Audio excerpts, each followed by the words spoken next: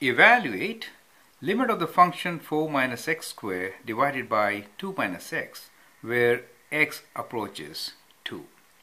Now as a first step, we'll substitute the approaching value 2 in the function and see what do we get.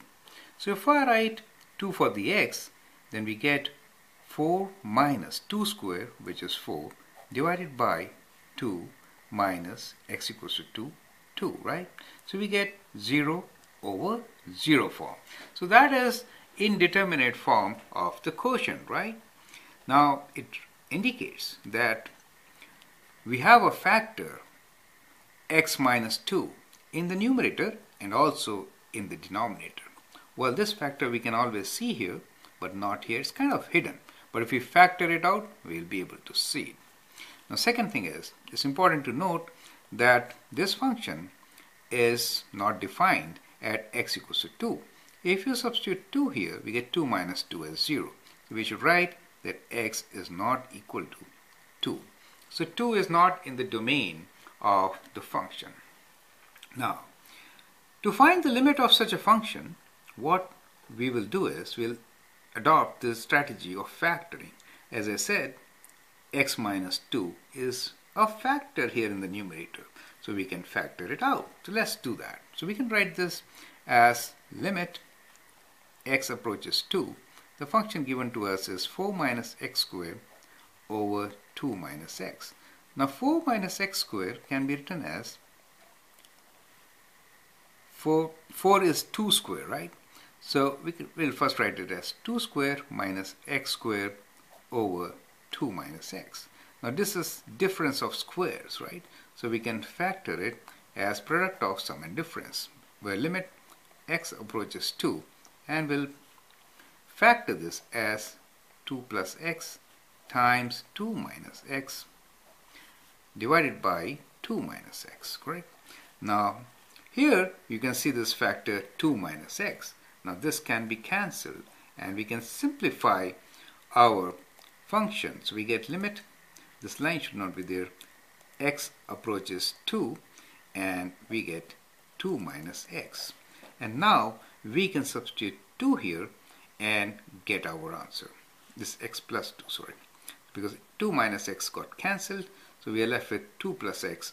Now we can substitute 2 and get our answer. So when we substitute 2, we get 2 plus 2, which is equals to 4. And therefore, our answer is 4, right? Now,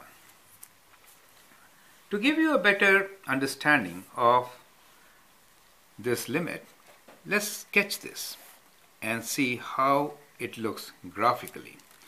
So we reduced this expression to 2 plus x. So 2 plus x is a line, right, with y-intercept at 2 and slope of 1.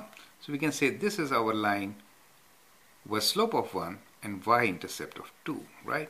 And what we are saying, as we approach the value of 2, the function approaches 4, but function is not defined at 2. So it means as you approach this value of 2, function approaches a value which is 4, but it is not defined at this. So there is a hole there. Do you get it? So there is this hole, and the function really is a line like this. Correct? So that is the function where x and f of x is our function, right? With a hole at 2. Do you see that? So that is how it is. Why does it have a limit at 2? It may not be defined at 2, but it has a limit at 2. It has a limit at 2 because if you approach from left side, you're approaching a value of 4. And if you approach from the right side, you're again approaching a value of 4, correct? Therefore, from both the sides, you're approaching a fixed value, and that is the limit of this function. I hope that clears everything. Now to summarize, we have used the technique of factoring to evaluate this limit, in which we had an indeterminate quotient form, correct? Indeterminate means if you plug in the value, limiting value, in your function and get 0 over 0, then that form is called indeterminate form of quotient. Okay, so in such forms we can actually find limit can exist, may not exist, right? So we can find limit, and the strategy which we used here was factoring. Remember that. So factoring is a very important strategy which can be used in these forms. We'll have some examples on factoring, and then we'll introduce you the other techniques. Thank you.